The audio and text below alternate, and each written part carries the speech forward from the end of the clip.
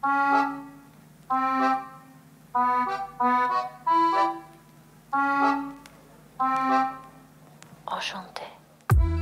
world, you're listening to Globethotter, the pod that puts a lover in travel lover. I'm your host, Cassy Martinez, and each week I trade tales with a slew of amazing adventurers who, like me, kiss and tell. Before jumping into this episode, I wanted to share some huge news.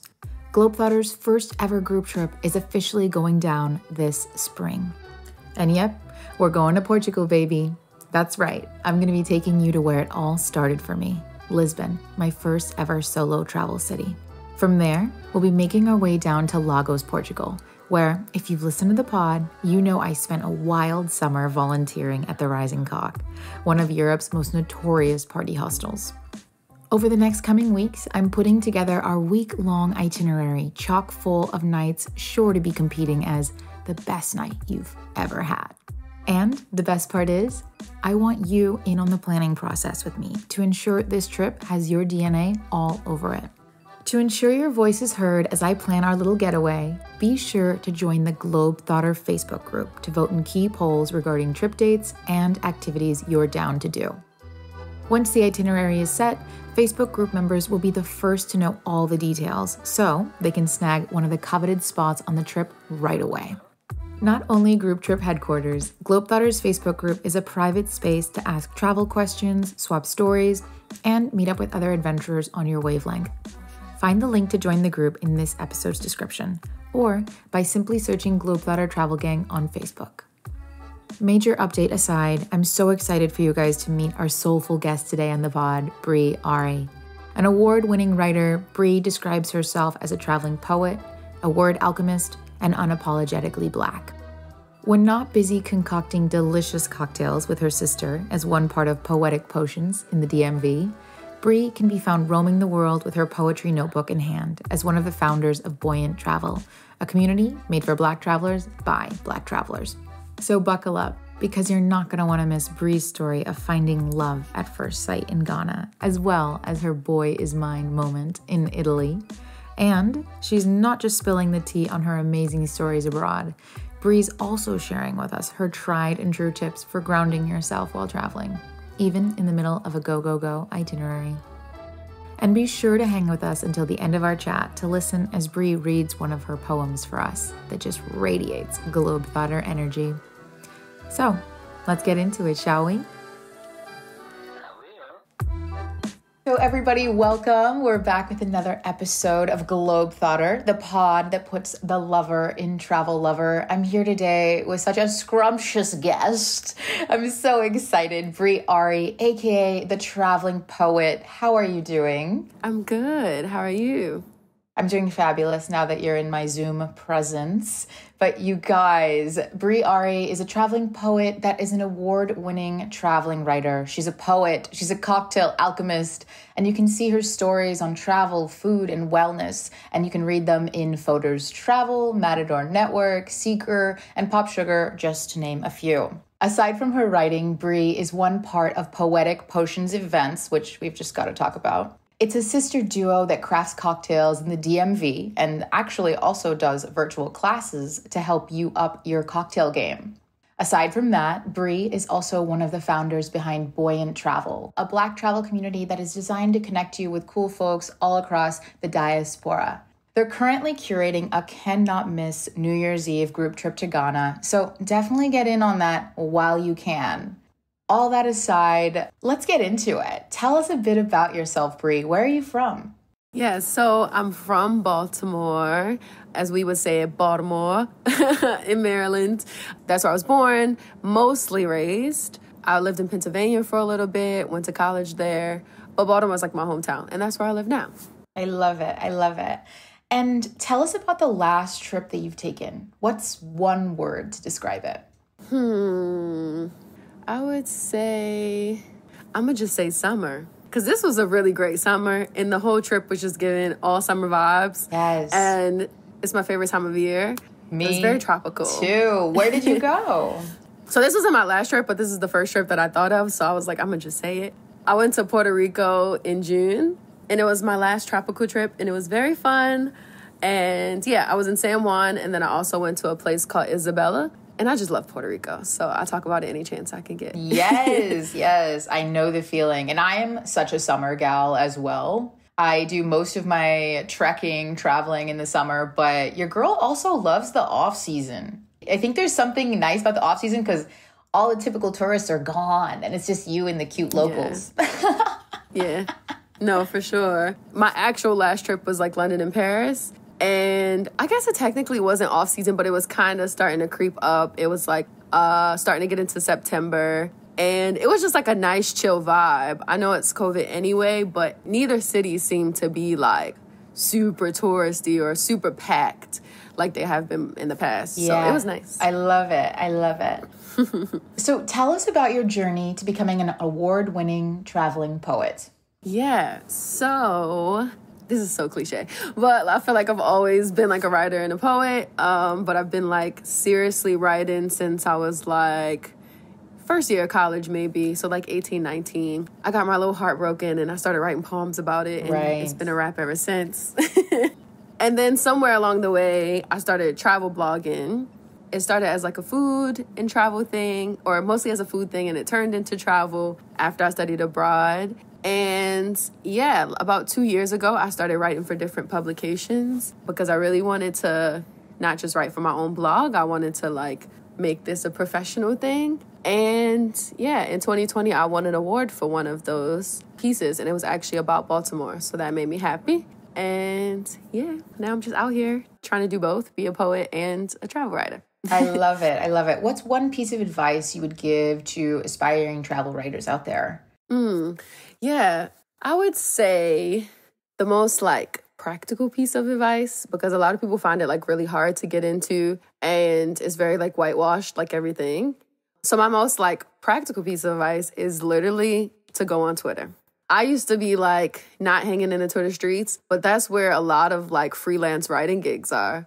And so now I follow a bunch of editors from different travel magazines, and they put out calls for pitches all the time. And that's where I find most of my work. So I feel like it's a little, not a well-known thing unless you're a writer. So Totally. The writing community, Twitter is where it's at. And by following these editors, like you're saying, you can be in there first. I love it.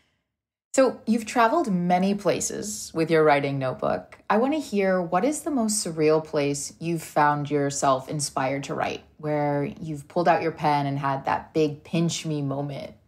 Yeah, so you kind of mentioned Ghana earlier, and I'm probably going to keep on talking about Ghana for the rest of the time. But basically, I went to Ghana in 2019. It's my first time ever going to an African country. And as an African American, like with no ties to any place outside of the States, it was just like a very moving trip. It was also really fun because in 2019, I don't know if you know, it was considered the year of return. So it was been 400 years then in 2019 since the first enslaved people were brought to the Americas, specifically Virginia. And so Ghana has always kind of been a place that's a lot of Americans go to, a lot of celebrities and stuff over the years as like refuge outside of the States, specifically in Africa, West Africa.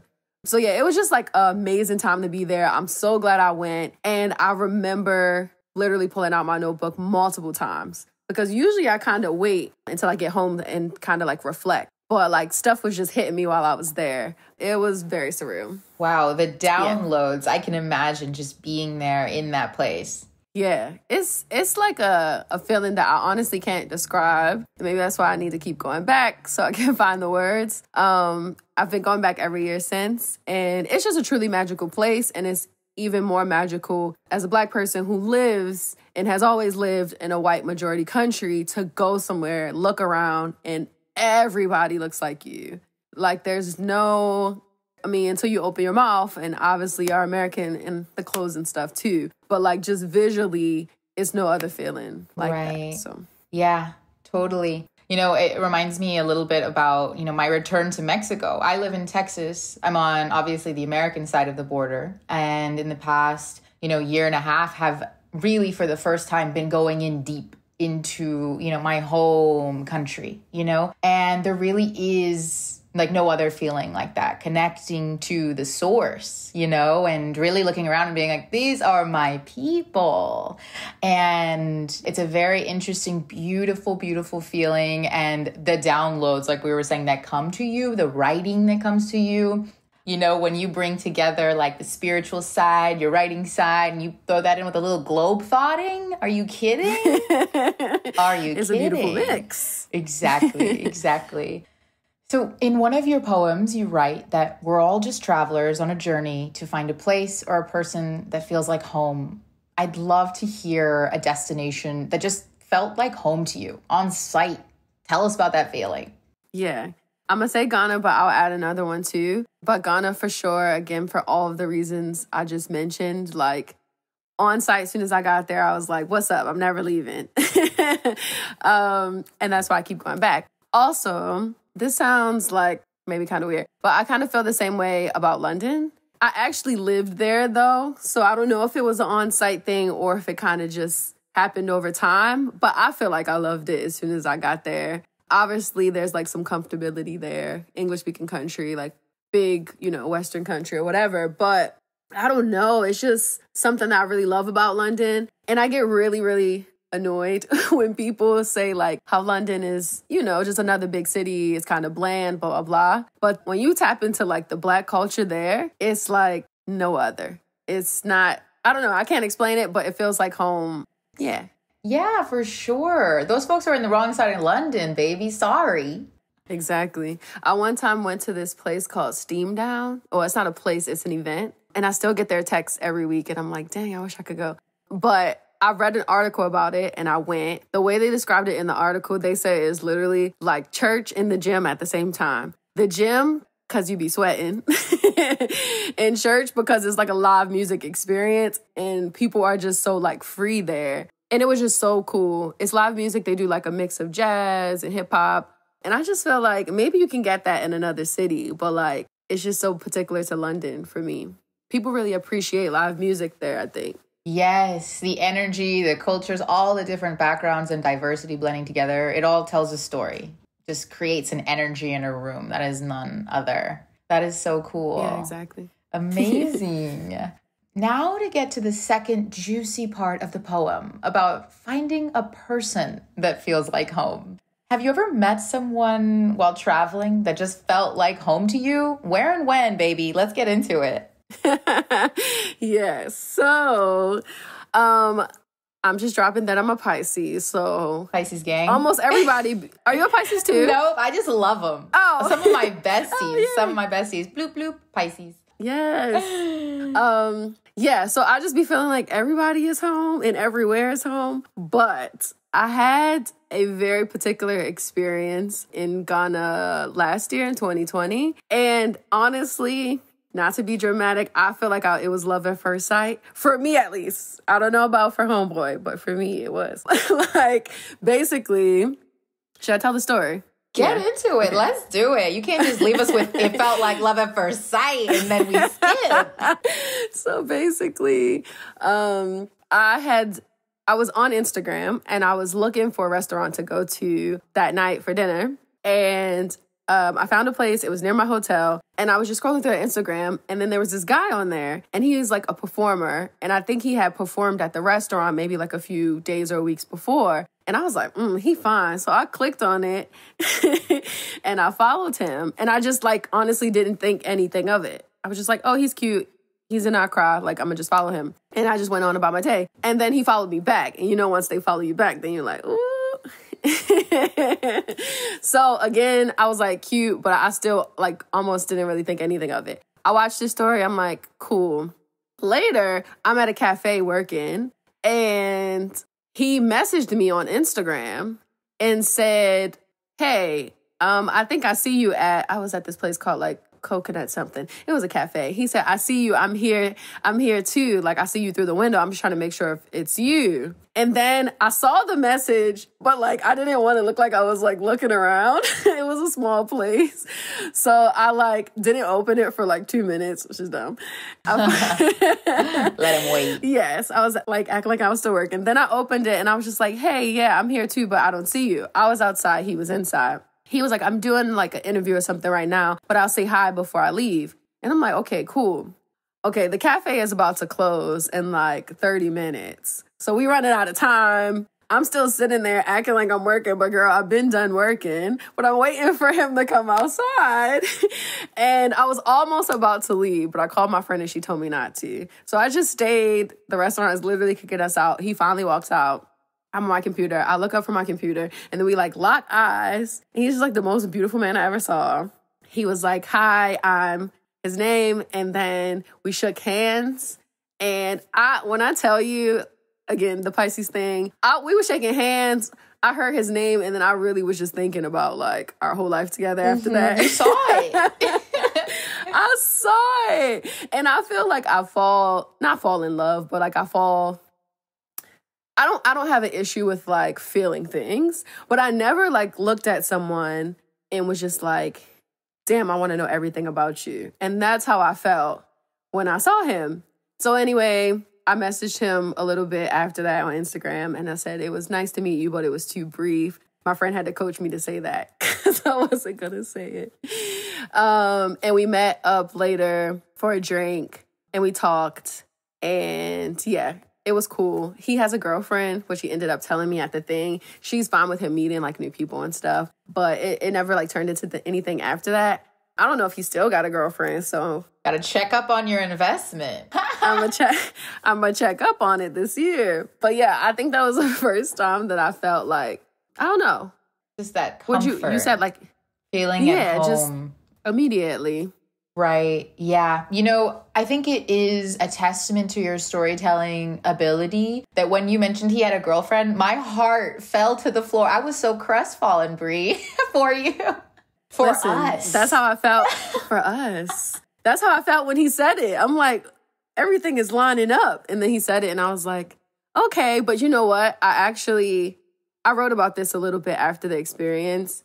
I did feel I felt a little like taken aback when he said he had a girlfriend. But I actually remember not feeling like I didn't feel defeated because it was so genuine. Like I literally looked at him, saw my whole future.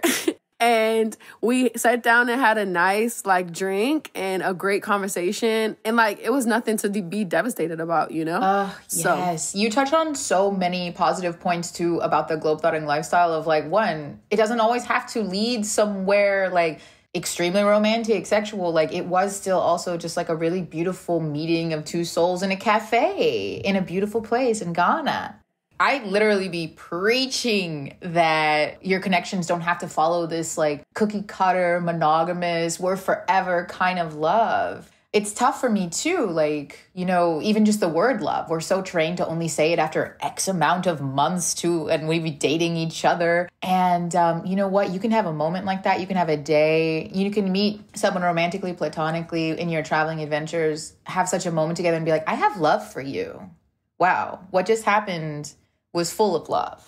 And how can I say that? Because I love you is only reserved for, you're my boyfriend, you're my girlfriend, you're whatever to me. Yes, that's a good point. I always think about that, but I never know how to, I guess, express it. Right, yes, we're lacking the words. We're lacking the words. And, you know, within that, you briefly talked about how you used your writing to kind of sift through your emotions. Have you ever had that experience while traveling too, when, you know, you're just trying to make sense of what just happened to you and your writing, your poetry is that outlet for you? Yeah, it's definitely an outlet. I bring a notebook on every trip. I literally forgot one on my last trip to Paris and London, and I was like, what kind of writer am I? But I just wrote stuff down in my phone. But it's definitely an outlet. Like, I bring it with me, and it's there for me to reflect and remember and, yeah, just really detail how my life is going. And it's like a nice, I do it at home too, but it's nice when you're traveling because it just allows you to get out of it allows you to be more present while you're there. And so, yeah, I use writing as a tool while I'm traveling. I love that. And you touched on the fact that, you know, travel can be very go, go, go, right? We're moving all the time. The first few weeks of a long-term trip for me, which is how I prefer to travel, I feel like my feet aren't even on the ground, right? I'd love to hear how you ground yourself through traveling. You know, you've got your pen and paper, but, you know, the rituals that really kind of keep you centered. Yeah, so basically, I've been meditating on and off for like a few years. I rarely stick to it, but for some reason, when I go on a trip, it's a bit easier to stick to. So I just try to have a morning routine wherever I go, because that helps me feel grounded and it helps me feel not so all over the place and go, like you said. So I usually just try to wake up without an alarm. I'm not trying to wake up to a blaring alarm. And I do some type of meditation or stretching and just like quiet moments. And then sometimes I'll write in the morning. If I don't think I'll write throughout the day, I'll try to write through the morning. And that's really it. I'm a big get up and watch the sunrise person. Like, I love sunsets, and I know everybody loves sunsets, but when I'm traveling, I will get up at the crack of dawn to watch a sunrise. I just think it's so therapeutic. So yeah, I think that's really all I do, but it does help me feel grounded wherever I am. Aside from writing, you were also one of the founders behind Buoyant Travel, a community which curates group trips and meetups around the world specifically for Black travelers. Tell me about the inspiration behind your company. How has it evolved over the years? Yeah, so basically when I was a senior, a senior in college. Do you remember the show Shark Tank? Mm-hmm. Yeah, so my school basically had its own version of Shark Tank, like a Shark Tank business pitch competition. And yeah, I was an entrepreneurship minor. And so like we had to do it. At first, I did not want to do it. I was like so mad that I had to do it because I'm kind of a little fake shy. Like it takes me a time to warm up. And so I was like nervous about the public speaking, but I did it. It was great. I got second place. So it gave me a little bit of just encouragement to actually do it. And yeah, it's evolved over the years. It kind of started as me just planning individual trips for people. And I will still do that, but I'm more so about trying to build the community, doing meetups and group trips. So Ghana in 2019 was actually our first trip. This year will be the second time since we didn't go in 2020. And I want to do other trips to places that I really love and know well. So London, maybe some Puerto Rico. And yeah, who knows where next. But group trips and then also meetups. I've done one in like DC, New York, London. I really just like meeting new people when I go places, connecting with people that I've been following on Instagram for years. And like we never get to meet up. So this gives us like a formal place to do it. And the world is kind of opening up a little bit again. So hopefully I can get back to doing some of those things. But yeah, it's a bit of a passion project. And I'm going to keep doing it because it's fun. I love it. I love it. And how does your passion for cocktails and cocktail alchemy kind of play into the Buoyant Travel lifestyle? Yeah. So when I was in London, so I'll go back. I went to London for the first time in 2016. It was the first time I left the States, all that jazz. I went to study abroad, of course, and went for a semester, came back home. And then in 2018, I was like, I'm not trying to do this adult stuff yet. So let me go to grad school. So I went back to London, went to grad school. And while I was there, I learned how to bartend. I always wanted to learn. I was like, this is the time to do it. So I found this cute little bar. It was called Workers Dalston. It doesn't exist anymore, unfortunately. But it was a cute little neighborhood bar in East London. And yeah, I learned how to bartend there. And ever since then, I've just been like obsessed with cocktails. I didn't even used to think that I liked alcohol, but I just didn't know what I liked. Yeah, and since then, I've just been like working on my craft. It's one of the things that I love to do. And so me and my sister, right before the pandemic, started doing different little events around DC, Maryland, and Virginia. And during the pandemic, we were doing a lot of virtual cocktail classes. So yeah, it's fun and it fits into the lifestyle because everywhere I go, I'm looking for a good cocktail. Oof, right. I mean, I love how multi-hyphenate you are. Like writer, poet, travel entrepreneur, and you make a mean cocktail. People always ask like, well, how do you put yourself out there if you're solo? It's like, honestly, take yourself to a bar and don't sit at a table. Sit at the bar. Yep. Every time. It works like a charm because one, the alcohol is going to help loosen you up a little bit, give you a little bit of courage. It also gives you something to talk about immediately. Like you can give a little compliment and then ask what they're drinking. And it just opens a conversation. So I love cocktails. It's a huge part. Food and drink is like a huge part of travel for me. Oof. Well, you've got to drop your favorite cocktail spot to us. Like say perhaps in London or what little cocktail bar out there in the world should people check out? So in London, there's a bomb place. There's like a nice vibe. It's called High Water. It's in Dalston in East London. The best espresso martini. Oh, so good. And I used to really love the Ace Hotel in London, but it closed, and that made me so sad. But I would say high water if you're in London. In DC, there's a place called the Eaton Hotel, and there's a secret little speakeasy literally behind a bookshelf. And they have great cocktails there too.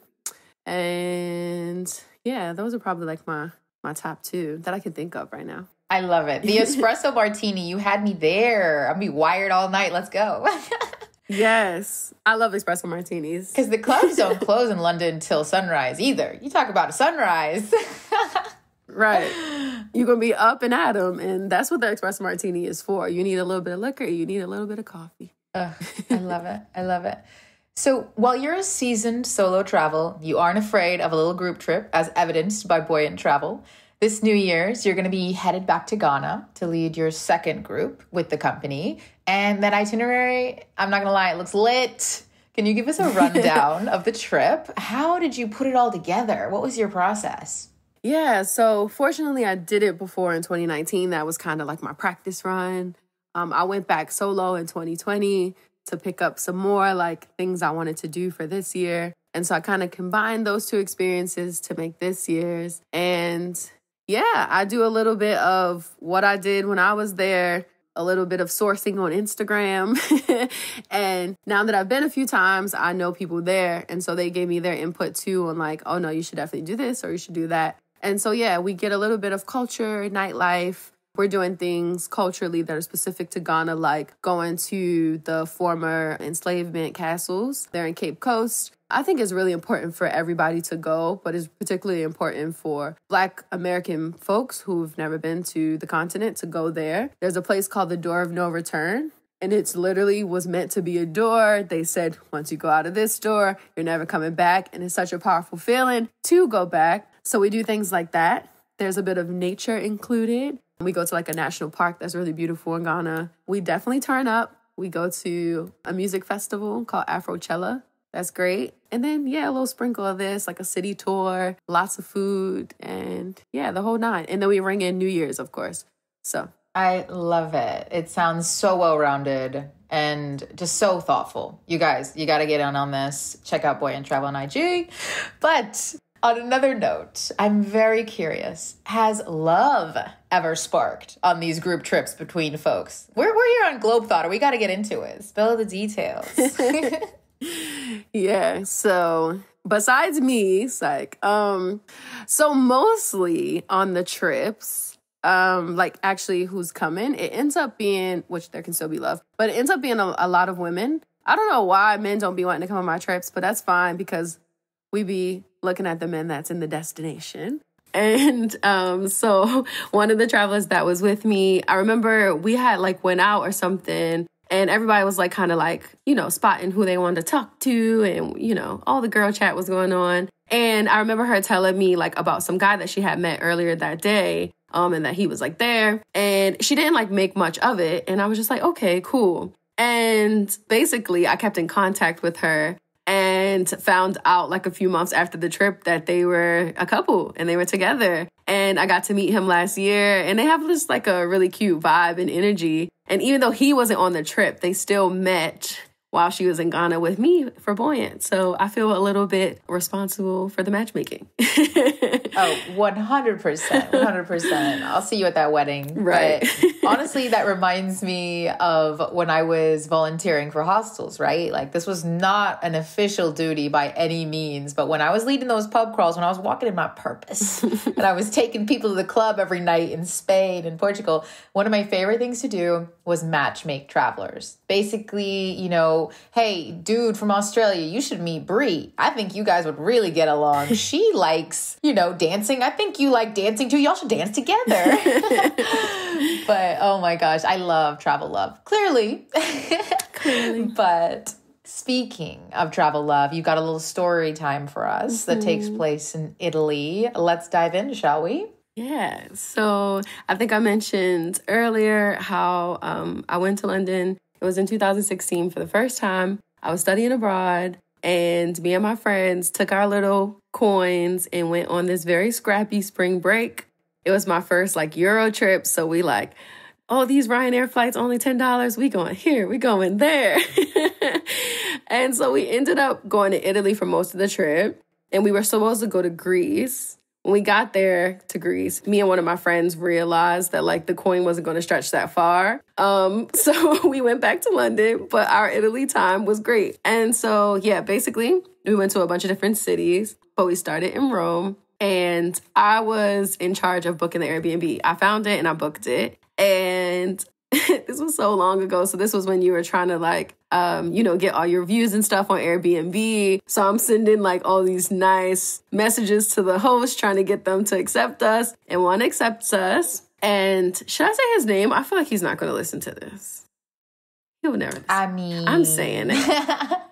Our host accepted us. His name is Marco, which is a very like Italian name, so that it could be anyone. Mm-hmm. And Marco accepted our request, and we were like, perfect. It was like our top choice place. So me and the girls get there. It's me and two of my friends, and we're staying for like 5 days. And it was this beautiful house. I forget the neighborhood it was in, but it was just giving.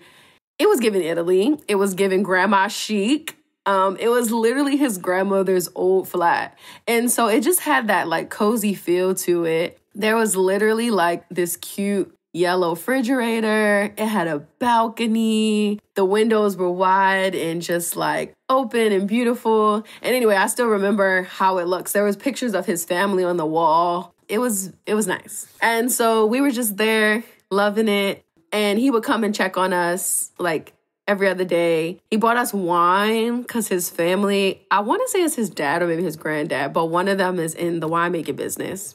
So he bought us like some real, I guess exclusive, I don't know if it's exclusive wine, and it was great. And so, oh my gosh, me and the girls both just commented, or me and the other two girls both were commenting like how we thought he was so cute. He had like braces and this like boyish like innocence about him, but he was still like, oh my gosh. Yeah, he had the beard and the hair, so he was still like grown man fine at the same time. And so we were all just like gushing about it, just being girls.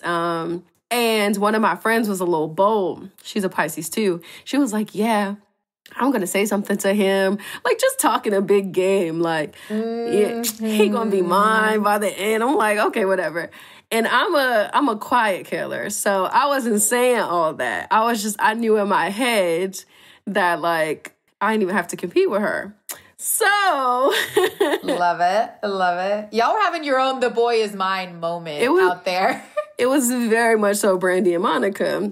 And so basically the trip goes on. It's great. He keeps checking up on us. He's lovely. He's a great host. And it comes to the end of the trip. And we leave him a note. He had a wall where everybody can leave a note. And we just left a note saying like, thank you so much. It was a great time. Thank you for the wine. And then my friend threw in like handsome at the end or something. Like, thanks, handsome. And we all signed it. But because I'm the one, your girl is the one who booked the Airbnb. So I flirted with him a bit in person before we left. We gave him hugs and said thank you. But when I got back to London, he texted me. And he was like, I hope you got back safe. And I was like, yeah, thank you so much. We had a great time saying thank you again. And then we just kept talking for like the next week. We were just like, how was London? How was Rome? Da-da-da. We kept in touch. And 2 months later, I went back to Rome by myself. My friends are already back in the States. I never mentioned this to them. Like, if they ever hear this, they won't even know. But like, the boy was definitely mine. Like, I just didn't want to rub it in anybody's face, but it ended how it ended. It ended how it ended. So yeah, I went back to Rome and we had a little 2-day romance. We like ordered sushi and watched a movie. We walked around a little bit. He had to work, so we didn't spend like the whole day together or anything, but he like told me where I should go and gave me all the like cool little spots. And I ended up going on my first solo trip in that same trip. So technically going to Rome was a solo trip, but I went to another part of Italy. It's about an hour away, hour and a half on the train. I couldn't afford Amalfi Coast. So I went to a place called Sperlonga. I literally Googled where to go if you can't afford Amalfi Coast. Yeah. And it was nice. It was beautiful. So I did like 2 days in Rome, went to Sperlonga, did like a day or two there, and then came back. But the travel romance part is that now I have that connection with him. And every time I go to Italy, if you see me in Italy, if you see me in Rome, I'm probably with him. You know whose arms you're in if you in Rome. Yeah. And it's just nice. There's no like, that's kind of like you were saying earlier, like there's no expectation for anything to turn into anything serious. Like we just enjoy each other every time I'm there, and we keep in touch here and there. We don't talk too often, and it's just nice. It's my little like Rome lover. Yes. You are basically listing out the recipe for a globe-thotting experience that doesn't end in heartbreak, you know? Honestly, like, don't take things too seriously. Stay in loose touch. You know, maybe follow each other on Instagram. Leave flame emojis here and there. Heart eyes. You know the deal. And you won't get your heart broken. Honestly. Exactly. It's a great recipe. Like, I wish it was easier to follow this recipe, like, at home when dating at home. But for some reason, there's always... When I'm dating in the States, it just always feels like there's... Maybe I'm putting the pressure, or... It's just our culture here. But it just always feels like it has to turn into something. Oof. So. Yeah. 100%. 100%. And I love the point that you brought up of like, I don't know. I mean, I know my part to play in this. I know we all play this role in putting the pressure on each other that just is not there with travel love. Like, you really couldn't look at Marco and be like, well, what are we? Date 3, what are we? You know, like It's that dance that is just so unsexy back at home. Yeah. You know? Oof. Yeah, you're telling it. But honestly, I loved that story. I loved how, you know, no pressure put on each other. You just go our separate ways, and you've got that connection. Next time you said you in Rome, you know who to hit up. You know what's up number to dial. And that's what it's all about. Yeah. It's nice. So to close things off, I would love if you shared with us one of your poems that when I read it, it honestly just radiated Globetrotter vibes. Would you do that for us? Yeah, of course. So yeah, a little bit of background. This is a short little poem I wrote, kind of a stream of consciousness. It also was in Ghana, so a great place to end. When I was there last year, I reconnected with someone that I met the year before. And we just had a cute little cuddle moment. Some nice music was playing. And I think I literally wrote this on my notes app as it was happening or right after it happened. So yeah, here goes. Could have laid in your arms forever, numb in these moments with you. Miguel singing us to sleep feels like we met in another lifetime. There's no way that love only exists on my side of the Atlantic, because I've loved in every corner of the world. And yeah, that's how I felt in the moment we were listening to Miguel. It was a little vibe, and I just wrote this. Oh, beautiful, beautiful. Ugh, that had such an effect on me even just now. I want to get out there, get on the other side of that Atlantic. Yes. Thank you for sharing that and being so vulnerable with us. And to tie things up with a little bow, how can people keep up with you? Yeah, so folks can keep up with me on Instagram and TikTok. My handle is Bri, Bri Ari, Ari poetry. Yeah, I have a blog. You can find it in my Instagram bio, but I'm mostly on Instagram and TikTok, a little bit of Twitter, and yeah.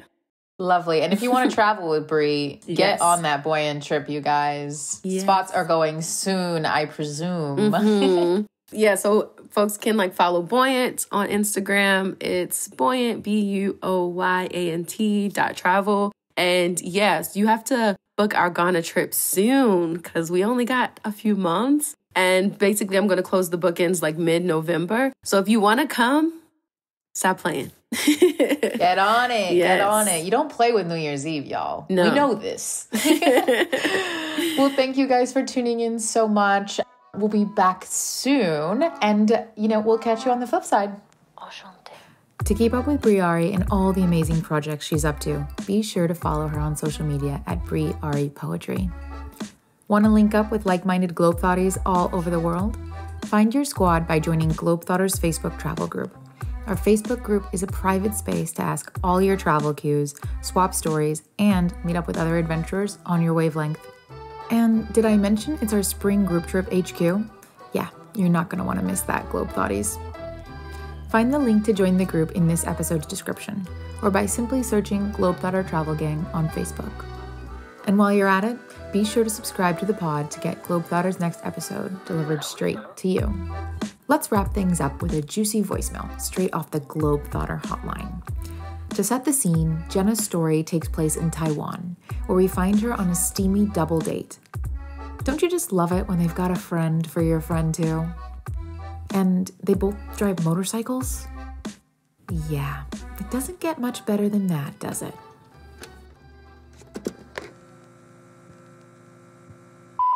Hey, my name's Jenna. So my story is in Taiwan. I drove to the East Coast with a friend that I met on Bumble BFF. We were very close very quickly, and we rented a scooter. We're driving up the mountains, and we got a little lost. We asked a farmer for directions, and out of the corner of my eye, I see this young boy sprinting to find us. He was really cute, and he insisted that we add his number onto our phones, and he gave us directions to this really cool river we could swim in. And my friend was texting him all day, and so the next day we meet up with him for drinks, and he drives us in his car, and he brought a friend for me, and it just felt very natural very quickly. We were drinking on the beach, having a lot of fun, decided the next morning that we would meet up again, and the boys showed up on these sexy motorcycles, like the hottest thing you can imagine. And they were going very, very fast. But I just felt very safe. And they took us to a mystery location. Yes, I know, sounds very dangerous, but I promise you I'm strong and I could fight them off. I played rugby. Anyways, and they brought us to this hike. And at the top of the hike was a very secluded waterfall. And we spent the day swimming, maybe a little skinny dipping, and had the best time of our lives. Inspired to share your own epic travel story on the Globetrotter hotline? All you gotta do is go to speakpipe.com/Globethotter to leave an up to 90-second voicemail detailing your travel tale. A quickie, if you will. Want to stay anonymous? No name is required to leave a voicemail. Till next time, I'm Cassy Martinez.